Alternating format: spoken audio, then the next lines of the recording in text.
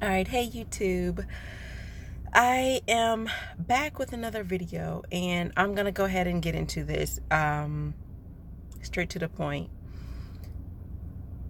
It is crazy how Americans, the quote-unquote patriotic Americans, and we know who they are, and they always, talking about, oh, Mexicans are criminals and rapists and all of this, and those Muslims and they're terrorists, and they're talking about people from India. They're just, they xenophobic. They're xenophobic, and I have some interesting information. I'm going to go ahead and hit the points on that. They're talking about shithole countries and this and that, and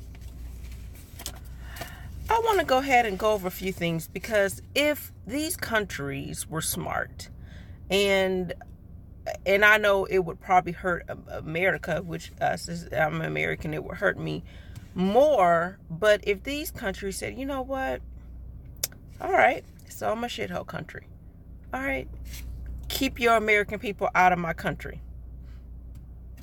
I guess our phones won't be as cheap as they are. They'll be a lot more expensive. The resources and stuff that they were getting from Africa will be more expensive. If every time they want to go around trying to kill people, calling them terrorists and everything, if the Middle East said, you know what, if that's how you're going to treat my people, no more oil for you. No more. Get your people and go. If every time someone called, said something to any person of Latino descent, and said, you know what, I'm so tired of you speaking a different language in my country, and I'm tired of Mexicans and this and that. Okay, don't worry about any more agriculture going into America.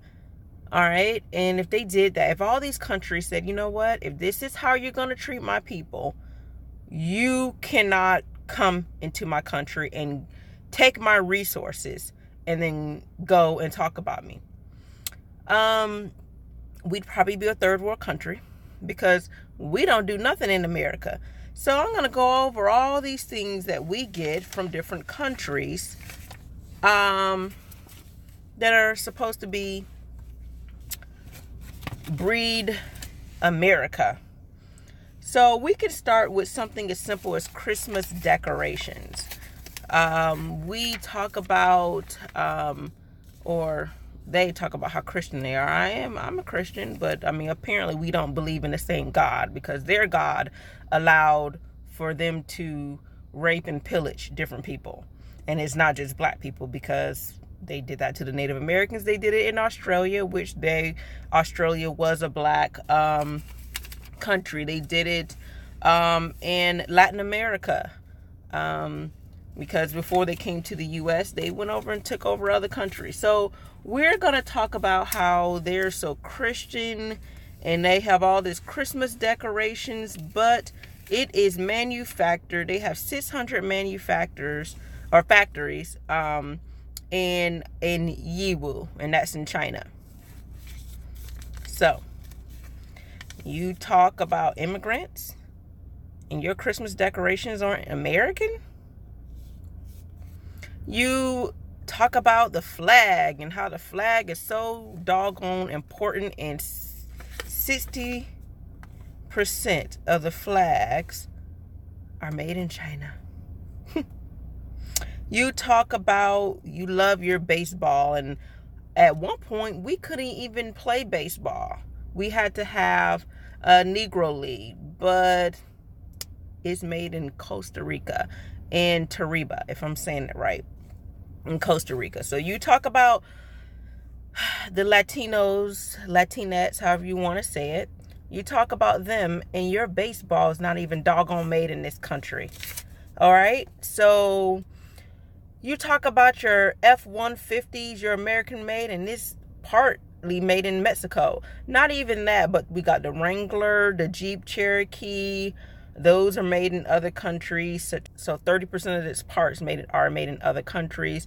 Let's not talk about the Humvee and the Hummer, which are supposed to breed red, white, and blue, but they're manufactured in India. Don't talk about another Indian person. And we had a white guy that actually killed 2 Indians thinking they were Middle East. Low IQ. But you talk about that, and you can even get a doggone car made in America, okay? Barbie dolls. You know, we talk about how people talk about how ugly the black Barbies are. Well, can you get a Barbie that's not made in Hong Kong and Mexico? And let's not forget how you didn't like the Japanese and you had internment camps. But from 1960 to 1970, Japanese made your doggone Barbies. Levi jeans. They're made in Latin America, Asia, and Haiti. They only have one brand that's made in the U.S. Only one brand because of its fabric. But their Levi jeans are not even American. Monopoly pieces are made in Ireland. And Fender Stratocaster. That's one of those American guitars. Jimi Hendrix had one. They have some you can get made in America, but of course, many businesses are trying to save money, so it's manufactured in Mexico. You know, that same country where you said just shoot them, that same country where you have pedophiles deal with their children and mistreat them, that same country where you call them rapists and criminals. Yeah, that country. We have the Olympic uniforms made in Indonesia, Converse made in China and India. Those Ralph Lauren shirts, the one with the little polo. Okay, so these are businesses that are made in other countries, not in the U.S. But let's not stop there. Let's keep going. Let's talk about countries that are supplying oil. So, like I said, the largest sources of imports is Canada, Saudi Arabia, Venezuela, Mexico, and Colombia, and that has increased by 28%. So 63% of all of the oil that's in the U.S. are through those other countries. Okay, now Japan and China. A lot of imports are from Japan, China, Mexico, Canada. Now, you said, let's start with Mexico, since all Mexicans are supposedly criminals and rapists and stuff. You know, I just wish for once Mexico just said enough is enough. Get your own agriculture. Because we got vegetables, fruit, wine, beer, snack food, accounting for 75% of the total U.S. agricultural imports. And that's Mexico. That's Mexico. Fruit, veggies, wine, beer, and snacks. So when they're not getting their beer from Belgium, they're getting it from Mexico. Okay. I see. Yeah. The ones who are just rapists and criminals, the ones who you need to shoot at the border and all they want to do is come and take over your country. That country right there. Okay. So when you don't have China and Japan making your stuff and manufacturers in India, okay, all right, that's what you're doing. You're treating Mexicans like that. Now let's talk about Africa, since African are shithole countries, right? Let's talk about how U.S. goods exports in 2017 were $14.1 billion. Let's talk about that. Let's talk about Ethiopia is 173 million. Angola is 810 million. Ghana is 886 million. 5 billion is South Africa. Nigeria is 2.2 billion. And those are the top 5 U.S. export markets in the sub-Saharan African countries. Let's talk about that. Now, those are exports. Let's talk about imports. In 2017, $24.9 billion. And, see, imports in sub-Saharan African countries account for 1.3% of overall U.S. imports in 2017. So when you're not stealing their riches from them and giving them craps so they can't, so the people there are poor, so you can take all their stuff. Okay. All right. And let's not mention, you know, when you talk about the LGBTQ community, but you're wearing all the clothes from those who are part of the LGBTQ community. So they make all these clothes, you wearing their clothes, but you calling them names. You know, we got all these people talking about we're American made, we built this country. Shut the hell up. Because you don't do anything in this country. You send everything everywhere else, and then you talk about the people. You guys are the biggest bullies. You know what bullies are? Bullies are those people who they got all this stuff going on with them. They look in the mirror. They're like that guy from Everybody Hates Chris, that white boy with the red hair. He's fat, he's ugly, but he's so busy picking on Chris to make himself feel better. But at the end of the day, he's still fat and ugly.